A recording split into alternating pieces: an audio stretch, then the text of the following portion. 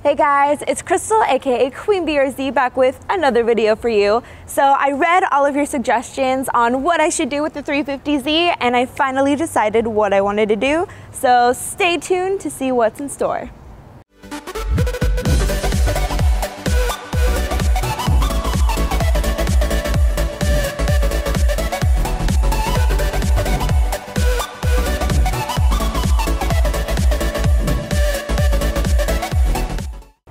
After reading a lot of your suggestions, I took a lot of time to think what I really wanted to do with this car, and I finally decided that I want to do an OEM Plus build. So this car is already in really great condition and I love it. So the previous owner took really good care of it and I just want to make it better than it is. It has a little bit of miles on it and I think I want to make this my daily driver and have my BRZ as more of my track car. So for today's video, I have a lot of little things that I've gotten for it just to kind of revamp the look and maybe replace what was kind of worn down. And that's what I'm going to be showing you guys today. Let's go to the back to show you what I have for my car.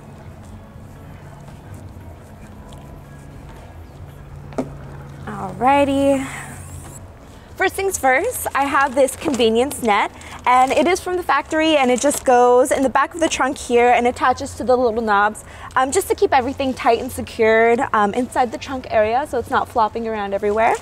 Just that little thing. Next, the shift knob that I have right now is in pretty good condition, but the leather is starting to get worn down and I don't like that. So we have a new one right here that I'm just going to go ahead and install. And while we're on the shift knob, I do have a new shift boot. Looking really nice. I have a new replacement antenna because if we look over here, that is missing. So I just wanted to get that in there, kind of revamp that look. And then there's this OEM pouch.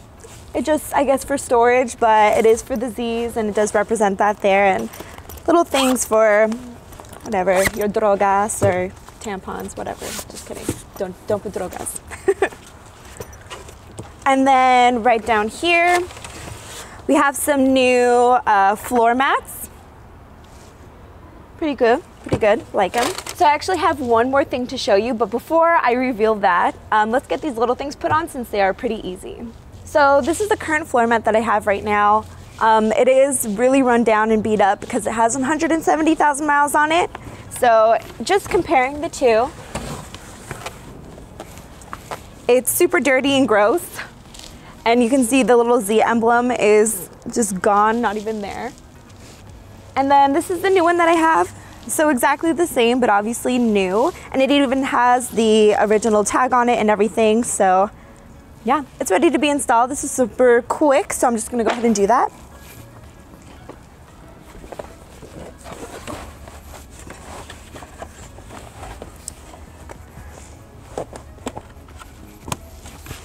Cool. So really easy, and then I'm just gonna take off the tag and we will be all set. Awesome. Now let's get the other side. All right. This one is not as horrible, but still dirty. So just looking at the two here, obviously this one's a lot cleaner because it's new, and the emblem here is kind of peeling off a little bit, so might as well just have the new one in there.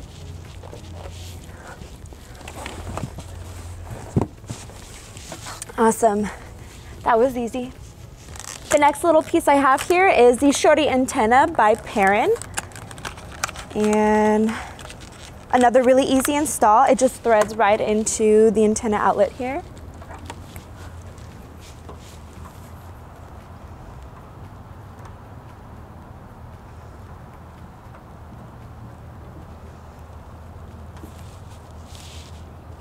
Pretty easy, and it looks good. So the next thing that's going to be replaced is this carpet cover right here in the trunk.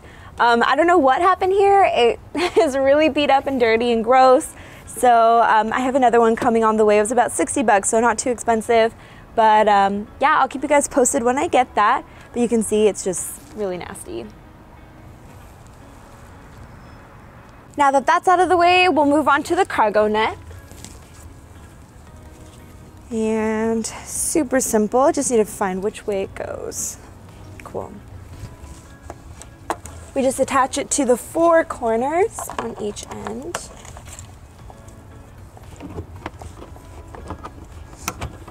And then one more corner. Awesome. Super quick, super easy, and adds a little different feel and a nice look to it. Plus it serves a good purpose. While we're in the back here, the next part I want to replace is this right here. As you can see, the Z is really chipped and looking horrible just from the heat coming down on it for years and years. So don't know when that'll happen, but that'll be the next thing that I do too in this back area. The next thing that I'm going to be replacing on the inside here is the shift knob and also the shift boot. And the way we take that out is just by kind of cupping it in here.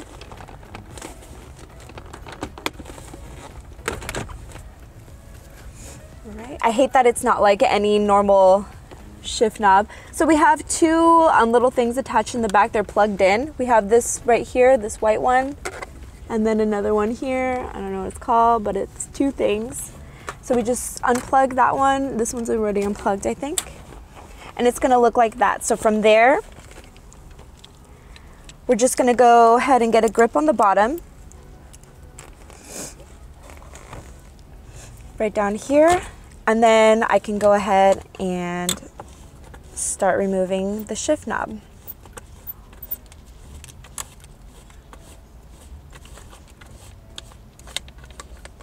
And so now I have this one off, and we'll do a quick comparison. So this one's the old one, and then this is the new one. As you can see, the leather is really worn down on this one, and it has a really shiny plasticky look to it. And I'm going to do my best to preserve this leather as best I can. I do have leather cleaners at my house, so yeah guys, take a look. Now let's get this new one on. Okay guys, so I should have had the camera on filming me trying to fiddle around with this and get the shift boot on.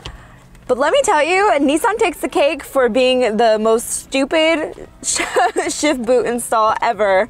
It's just, they make it so difficult and all these extra little steps, and then the shift boot that I had didn't have all the holes that it needed, so I had to make holes, and then they just kept popping out, and it was just a hot mess. Finally got it together and was like, I'm not gonna undo everything and then film me redoing it. No, it's just too much. So yeah, great job Nissan. Good job on that one. I got it on here. I have this last little ring part that I need to install. Oh, right here. I got this off of the old shift boot, and it has like a zip tie, and I don't really know how this goes on yet, so I'm gonna fiddle around with it when I get home and see what kind of tools I need to get that in there. But yeah guys, it's good enough to install for now, so I'm just gonna keep going along with it, plug everything back in, and then I'm gonna get the new shift knob screwed in there. So stay tuned to see how it looks. Okay, everything's plugged in. And since I don't have that ring, it's gonna look super weird,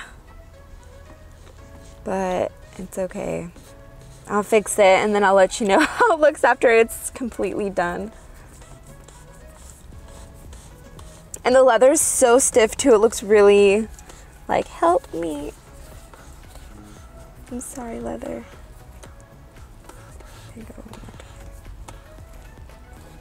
Awesome. Yeah. Ooh, it looks a little funny. It does need this little ring to kind of hold it up and be that support. And the leather needs to be broken in a little bit too, I'm sure. It's super stiff, but it looks a lot nicer and brand new. So I like that. But I'll show you guys a picture of what it looks like once everything is completely done. I have one more thing to install here. And the way we're gonna do that, it's really simple. I'm just gonna push in on this little knob, take this whole thing off, except I can't get it all the way. There we go. And then I'm gonna squeeze these right in here. Ugh. This is so awkward. Okay. I'm gonna have to angle this a little bit. Cool, another really easy install, but now I have this in here for whatever I need. It opens up and I have just a bunch of papers. Then if I need to put anything, little snackies in this pouch. It's good, I like it. Alrighty guys, so that's basically it for the installs today. I do have one more thing to show you, and it's gonna be right over here.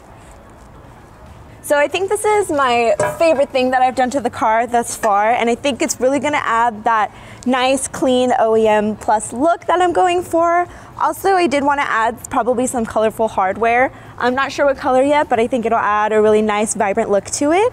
And yeah guys, so that's what I have for today. I am gonna keep you posted on the rest of what I'm gonna be doing update-wise for this car. And yeah, let me know what you think with everything that I did today. And yeah, I did have one more question though. What do you think of a name for this whole 350Z vibe? So right now I'm Queen BRZ over with my BRZ. Should I be Queen Z33? King Z33, what do you guys think? Let me know in the comments down below. I'd love to hear it, and I want to get a new kind of spunky look for 2019 with the 350Z here. So yeah guys, so that's basically all I have for today guys. As usual, all I ask is that you like and subscribe to my channel so you can stay tuned for more videos. And it's starting to rain now, so I'm going to evacuate, but do let me know in the comments down below what you think about what I've done to the car thus far, what you think about a name, and also if you have any suggestions for me. So I'm all ears as always, and yeah, I can't wait to hear what you guys think. But anyway guys, until next time, Queen BRZ out. So the next thing I'm going to be, sorry. I fall in love too fast.